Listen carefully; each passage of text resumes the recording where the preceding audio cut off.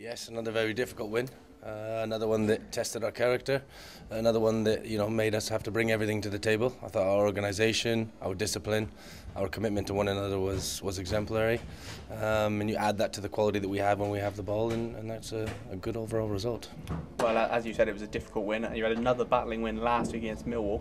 Is it showing how strong your team is as a group when you're coming away from big games with big wins? Yeah, well, of course. I mean, this is important to all of us. Something we started months and months ago, and something that will only finish in months' time. We've set ourselves long-term objectives. We know what we're working towards, individually and collectively.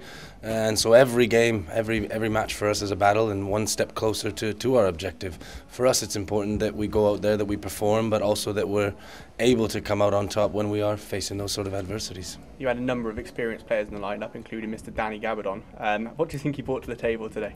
Well, experience is the obvious one, but composure, I mean, the way he can handle the younger boys, the way he can communicate with them, help them on the pitch is extraordinary.